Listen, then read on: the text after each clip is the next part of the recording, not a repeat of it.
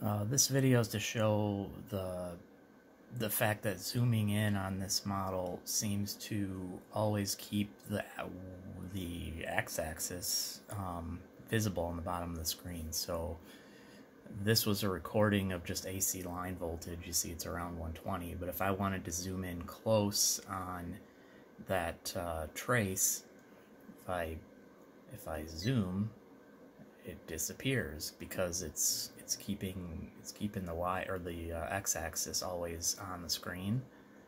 I don't have any way to pan up as far as I can tell, or to keep that trend line in on screen.